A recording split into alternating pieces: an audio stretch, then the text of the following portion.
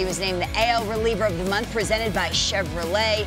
15 scoreless appearances, converted each of his 11 save opportunities, and he and his team interpreter Augustin Rivera joins us now on MLB Central. Good morning to you both. Thanks so much for joining us. D-Rose says your 101 cutter is the stuff of nightmares. Tell me about the pitch, how you developed it, and good morning. Good morning, guys. Te preguntan que tu picheo principal es el cutter. ¿Cómo has trabajado para desarrollar ese picheo? Nada, he trabajado una eternidad con ese picheo, en realidad, de que fui relevista y siempre lo he trabajado mucho en mi trade program y dando lo mejor siempre con ese picheo. It's something I've been working my whole life, especially when I was a starter, and also then when I become a reliever. That's kind of like the pitch that I've been working consistently, so I've been lucky enough that it has worked out for me.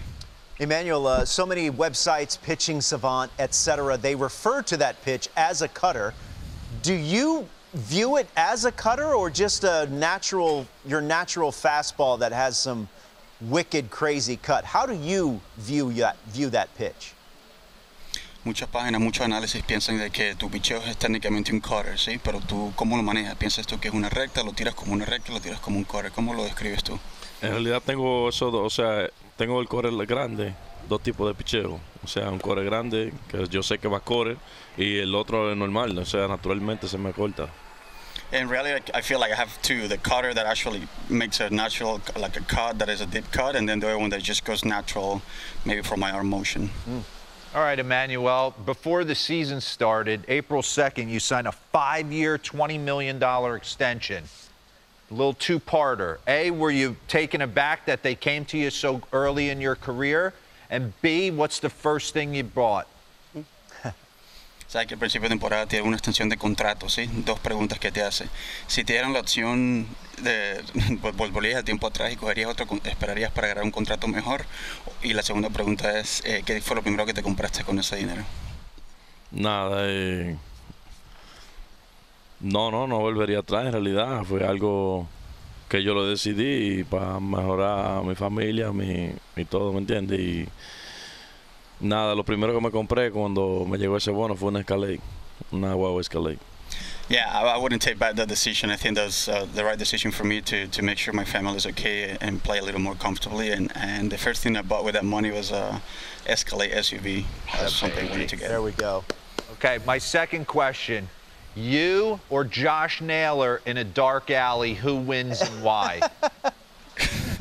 Está en un callejón oscuro peleando con Josh Naylor. ¿Quién gana la pelea y por qué? Ah, caramba, ¿qué te digo?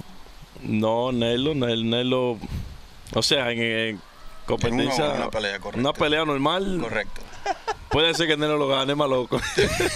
I feel Naylor may have a chance. He's a little more out than I am. He's a maniac. He scares us. Yeah. What do you have for breakfast? Oh, all right, lock me in on what we had for breakfast this morning.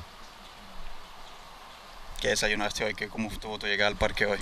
Nada, hoy desayuné un poco de mangú con huevos, salami. You went mango. Normal, desayuno dominicano. Yeah, a little bit of a Dominican breakfast, you know, the mangú, the salami, and the fried egg.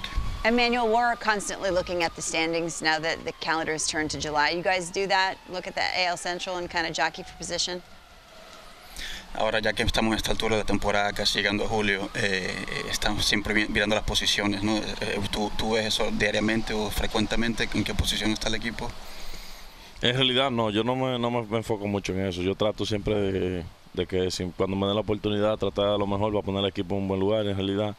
Pero yo no soy una gente que ando mirando de qué número, que para ver cómo yo estoy, para ver cómo está fulanito, ¿no? Yo trato siempre de enfocarme en lo que estoy haciendo porque no me gusta estar saliéndome de mi sistema. Ese sistema es así conmigo. I have my own system. You know, part of my system is trying not to look at any stats or any like records in that way. I try to focus on staying focused day to day and trying to help the team. And then at the end of the season, things will show up. But in the meantime, I just like to show up to the ballpark and try to do my work every day. I love it. Looks like mucho lluvia there. We got a window? We going to get this one in?